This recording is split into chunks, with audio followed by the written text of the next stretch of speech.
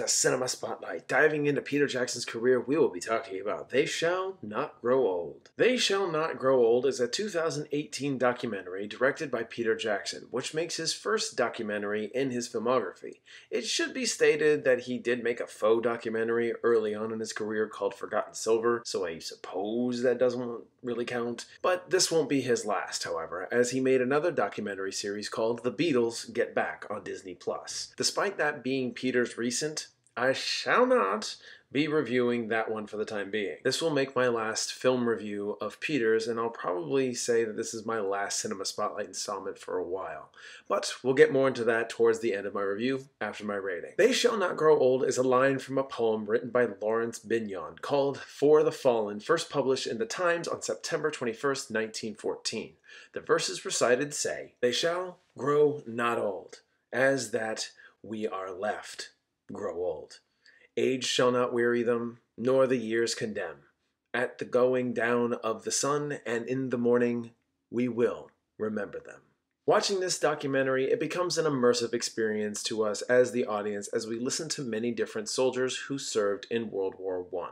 The veterans recount their own experiences in their time, telling us various things they had to do, ranging from very basic stuff to nearly unspeakable matters. They all talk about their very first notion of war, to lying about their age, what they were given to get started, training, and the bitter taste of poor accommodation. Like, for example, they didn't bathe much, and they were only given one uniform. Combat itself was seen very differently from veteran to veteran, as some talk about being nervous, waiting for the enemy to strike, and others talk about not being afraid of dying, but more so losing a limb. Upon doing research of Peter's approach, he talks about how he wished to make an untraditional documentary where it wouldn't follow the norms of a normal documentary. Instead, we get the testimonies from the veterans unseen, but the voices of them are very much prominent, while hours and hours of war propaganda and war battles are shown on screen, making the flow of this documentary pretty considerable and unique for the watcher. The first 25 minutes of this film is black and white original film footage, actually starting off in a 1 aspect ratio and slowly crawling in, capturing the battalions, battles, and soldiers going about, and throughout the narration of the various veterans speaking, you get this idea and it's painting a pretty specific picture. Before you know it, you see the black and white footage change to color. Modern technology changes the original footage to give you more of an immersive experience, and sound effects and voices are added for dramatic effect. But when a documentary comes out that's highly praised for its approach and style, I usually get curious on what it has to offer. When first watching this, I kind of expected the traditional approach where footage will be used, cutting to the veterans interviewed, but none of this really happens for the hour and 39-minute runtime. While I appreciated this approach and creative skill coming from Peter, and this is just my personal takeaway, I did find myself bored at points. If I knew what I was getting into first and foremost, I could have my brain geared towards it, but unfortunately, I didn't know going in, so it was like, wait, is this gonna be the whole thing? Okay. Let me get my head wrapped around this.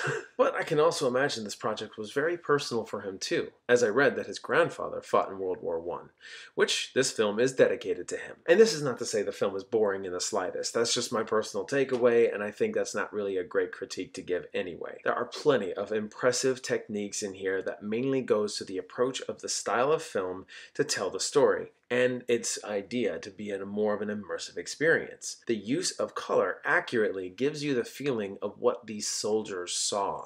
Murky, destroyed wastelands, poor living conditions, and treatment towards the soldiers. How the veterans explain their experiences are very objective as they recount it, but there's that level of emotion that makes it personal for them. I would go as far as to say that it's a memory piece, as it's a point in time where millions and millions of men put their life on the line, exposing themselves to hunger, disease, and military action. The ones who survive have a story to tell, and not one of them is too far off from one another. This is 120 men that survived and testify to their experiences from their perspective. They recount the joys, horrors, and quite literally the disinterested and dismissive economical issues of the time as they returned back home, with responses of society not understanding and very careless responses from civilians when getting a job was difficult or coming back to family and they didn't want to hear it. The family was mostly the harder part to listen to because they were so uninterested in hearing about their experiences. All in all, as a documentary and as a testimony and as a memory piece, this work is impressive. The storytelling is on point coming from these various veterans, and the experience itself makes for a unique window to gaze through that makes it almost a rare treat to share with anyone who loves documentaries, particularly of war and real experiences. Despite this not being my thing, I can give credit where credit is due. Imagery will get a bit grisly as flashes of wounded carnage and shocking editing techniques will enhance the experience, so I would definitely look out for that. The color grain is definitely faded and off, so you're feeling like if it was more colorful, maybe you would have a better time, but this is being more accurate than it would be trying to be too flashy. So instead of saying where I loved, liked, or hated it, I'll say I recommend They Shall Not Grow Old. It's on HBO Max currently at the time of recording this, and it's a 99-minute documentary that's worth your time. With all that said, thank you all so much for watching. If you have seen They Shall Not Grow Old, let me know down in the comments. Be kind, be reasonable, and let's talk. Like, share, and subscribe, and click that bell so you don't miss another video. With all that said, I hope you all have a fantastic and wonderful day. Until next time.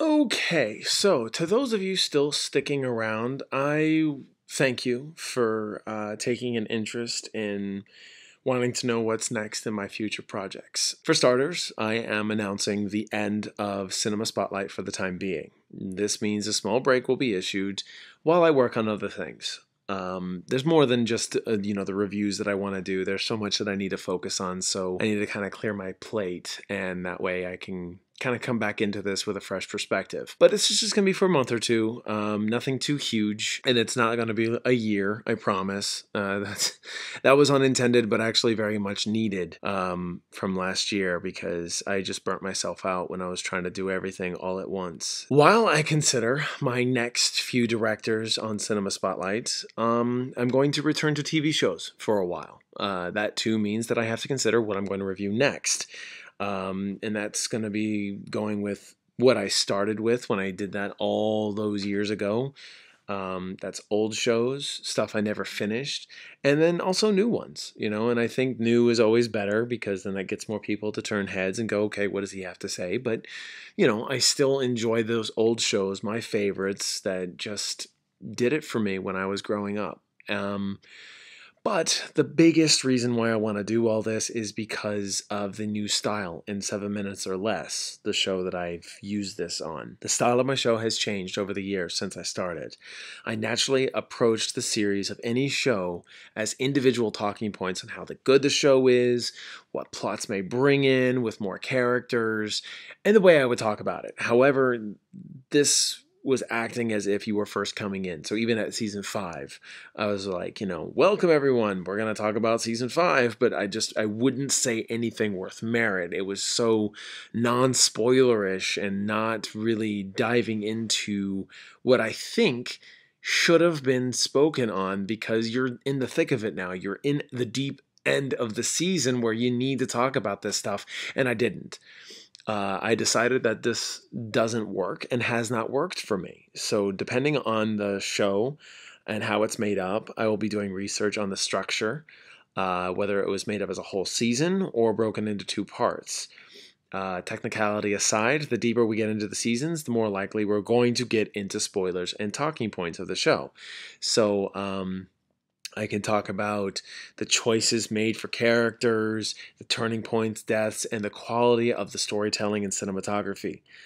But here's a quick look at how I'm generally going to make up my reviews. And there's also a reason why you're hearing audio and not seeing me, because that's to kind of be a testimony towards what you're going to end up getting in 7 minutes or less. You're not going to see me. It's just going to be me talking into a microphone. First season will be a general review, and it's based on my personal feelings. And it will be either recommending it or not recommending it. I'll talk about the pilot episode. There are no spoilers. I'm going to talk about the general plot, and then I'll vaguely get into where things start to change. Characters will be spoken about and tracked in character arcs, music and storytelling techniques as well. Second season, I recap the first season's events, so that definitely means spoilers. I'm not going to get so general anymore, but that's also where you're going to have to be careful. Obviously, if you haven't seen the first season, you're going to need to in order to understand what I'm talking about in the second season. But for those who really just want to know, hey, is it good? Is it great? Is it all right? What is it? I can keep my own little tiny rating system in the beginning saying, yes, season 2, 3, 4, or 5, whatever I'm covering is great, good, all right. It's got some issues. It gets better, but not so much, whatever.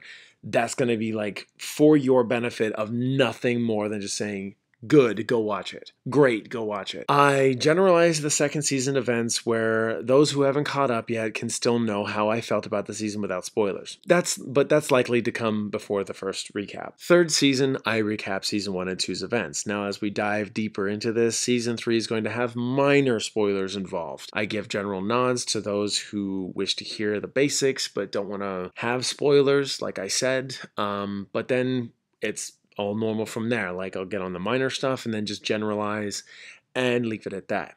But fourth season and onwards, spoilers abound. Talking points covered include the changes in storytelling, if any. If there's anything more to note, things that I will have to say just to kind of keep things in perspective, because at this point, it's going to be interesting to keep it at a 7 minutes or less basis. So I've allowed myself to at least have an extended review on some of these seasons by the time I get to 4 or 5, 6 or 7. 7 minutes or less was something that I started with and what I've always wanted to come back to and really make that the fine meaning of what my channel was really all about. But I gotta tell you, I am not rushing to get my next video out. So if it takes me 2 weeks to get through one season of something that was only 13 episodes long, just know that I'm slowly digesting it. I'm trying to appreciate what these seasons are trying to bring. I'm not going to try and pop them out as quickly as I can. It's savoring and enjoying season by season play, and if you get the next one, it means that I finished and I had enough time to get my thoughts and feelings out in an appropriate manner. But with all that said, I hope you all are with me on this journey. Stay tuned for my first episode of 7 Minutes or Less of whatever show I may choose. I hope you all are doing well, and thank you all so much for your support when I returned, and I will see you again in the future.